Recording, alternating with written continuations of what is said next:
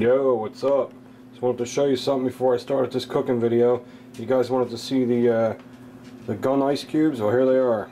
Let's get some out of here. See how they look.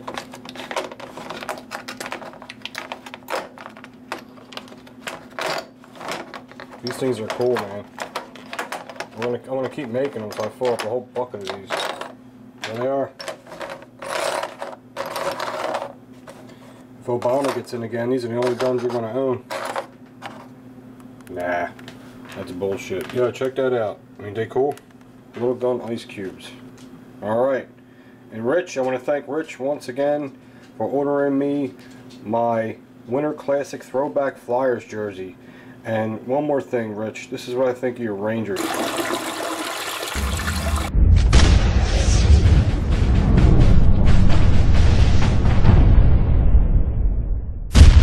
Just think, if all those people on the ID channel, if all those people had a firearm or a permit to carry, or had a gun in their house, they wouldn't have a story to tell. Or it'd be the other way around, or at least 75% of it, they might still be alive. You know what I'm saying? It's amazing how I hear these people, they get their house broken into and they all get tied up, put in different rooms and get killed. Nobody has a gun next to their bed? Are you serious? I got a gun and a semi-auto shotgun on the wall. That's how it's going to be in my bedroom. Just because of the way times are right now. So there's the DPMS AR-15. It is complete. I'm looking for a sling for it. I just want a simple sling, cotton. I like the cotton slings. I'm not real into the nylon one, so I just got to search around. I just figured I'd give you guys one more sweet look at it because it is a bad mo. And this video is about cooking Brasciole. And I told you, I call them rolled up cow tits, but we're not going to title it like that because YouTube's been getting strict with that stuff. So let's go over here and I'll show you the ingredients. Here's the steak. It's real thin steak. It's cut from a top round, and it will say on the label for Brasciole. See it? For Brasciole. It's for it. So your supermarket might have it, and if it's not, you just want thin cuts of top round. And there's just two there, okay? And here's the ingredients you'll need now. You need 2 real cloves of garlic, and when I chop my garlic up, I use a cheese grater. I don't want to bite into a big chunk of garlic. I just want to taste the flavor. I don't want to taste the texture, right? So I cheese grate my garlic. And then 2 hard-boiled eggs. Now these are optional. Some people put them in there, some people don't. I'm one of the people that will. Okay, you need some Parmesan cheese. High-grade Parmesan cheese is very important. Don't buy the cheap stuff. You got to spend $6 or $7 to get the good. The best is Lucatelle. If you can find Lucatelle, that's the best. This is Romano. This is just as good. The only thing I am missing here is fresh basil. So I have this crap. This is not the way to go. Trust me, you want to get fresh basil and cut it up yourself. Fresh basil. So that's the only ingredient I'm missing. I'm going to try to substitute it with this, but it's not going to be good. But I'll flavor it otherwise to make it good. You know what I'm saying? Onion powder, garlic powder, salt, pepper, and a bowl of twine. Okay? And this, I'm just getting this all ready. Now I'm going to put the camera on a tripod and show you how to prepare it. And then after that, you have to roll them up and tie them up with the string, and then you got to fry them in a pan, brown them up. And then after you brown them up, I'm going to throw them in my crock pot with my sauce and my meatballs. And then they're going to cook all day long. I mean, they're going to cook for like 6 hours in the crock pot. What's cool about the crock pot is you can't burn nothing. So if you need to cook something slow, a crock pot's the best way to go. Alright, what else? Oh, I just wanted to show Bill. He's always hanging out with the bananas. Start out with a little olive oil. Just drizzle a little on there. I don't know what it does. I just know that's what you gotta do. Alright, little olive oil. Rub it in circles. Hey, anyone see Lena 69's latest video?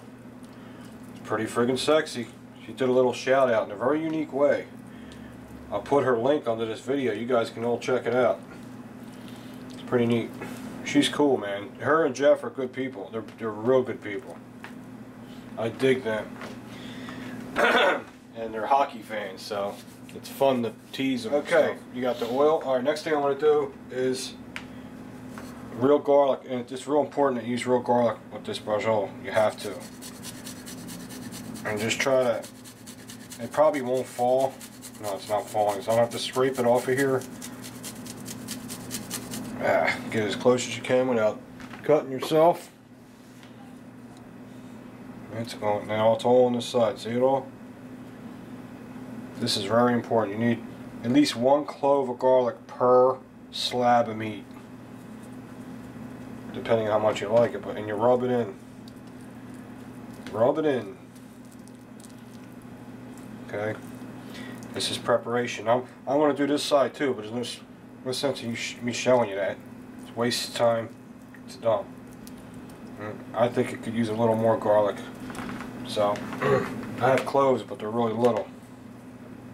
So put another half a clove on there. And you can see what the hell I'm doing here. You can see. It's on this side. Put it on there and rub it in. I mean, garlic powder is good, but it's not enough. You're going to put garlic powder also. Garlic's like one of the main ingredients for brasciole. It really is. It's very important. So, and it's going to be cooking all day in sauce, so you can't overdo it. The flavor will cook down. You know what I'm saying? It'll lose its potency.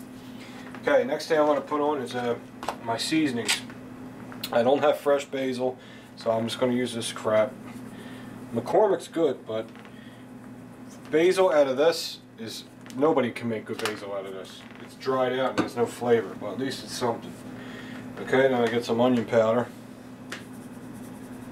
Onion powder is not real strong, so. And of course garlic powder. Like that. Salt and pepper.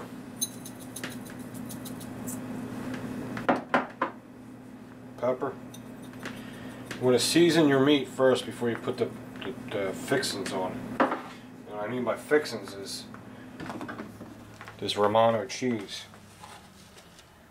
Now Lena might, her family is half Italian, I think, so she might know what this is all about. Everyone makes it different. This is good stuff, man. Okay, coat it real good with Parmesan, not Parmesan, Romano cheese or Lucatelli. Okay, now I like soft-boiled eggs in mine, so I'm going to put some soft-boiled eggs in there. Some people don't like that, so you make the decision whether you want that or not. I'll just put a few, scatter them through. I don't have to be all over the place. They'll cook in the sauce. And, alright. And here's the part where you roll up the cow titty. Okay, it's all good. Make sure you see what the hell's going on. That's all I'm putting in there. There's all kinds of stuff you can put in there. This is your traditional brasciole where I grew up, okay? And it's really, really good. Really good. That's why I'm as big as I am. Okay, just like that. And I'm going to do it, I'll fold that over and just start rolling it up. Roll it up. If stuff falls out the sides, not a big deal. Actually, you want to stagger your eggs because it won't roll up right. Okay. Now what I can say. Food alert, my new camera. That's a brasciole.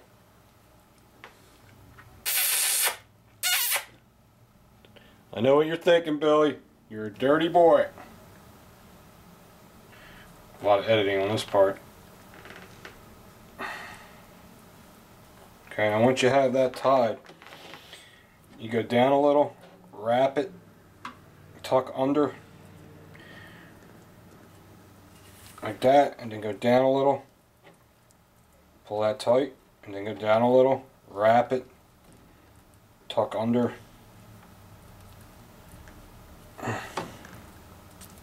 pull that tight. See how it looks? Laces out. Okay, and then I'll cut it. Actually, I gotta make a knot now so it don't come out. Go one more time under here. Go through here and make my knot. Oh yeah. Tie me up, Peter. Tie me up. Okay, there is a Brasciole. That's ready to go. Now what I'm going to do is make the other one, and then you fry these in the pan with oil. Okay? I'll be right back. No, we're going to, this I want to say. Our next video is going to be, I know a lot of people know how to do it. Some people don't know how to do it. It is related to YouTube because it involves my computer. I'm going to show you how you take your computer apart and clean all the dust out of it. You got to do that shit at least every 6 months. When that dust gets all caked in that computer, the CPU fans can't keep everything cool. And you should do it. And I'm going to do that, and I'll show you how I do it. And I do it all the time, and my computer, you know, it runs fine. So you're not hurting nothing. You're not pulling anything out. You're just sucking the dust and cleaning it up. And it's just good maintenance for your computer every 6 months. All right, let's put these in the sauce, which I will do. Okay. Wow, can you believe it? That's how small this house. This house is so small. Alright. See, this first mistake I made is having my crock pot all the way over there. I need it over here. So, that's good enough. Alright, now get my these bad boys.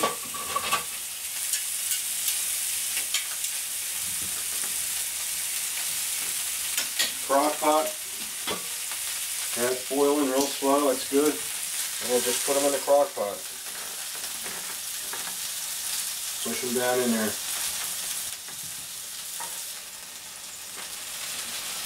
Like that.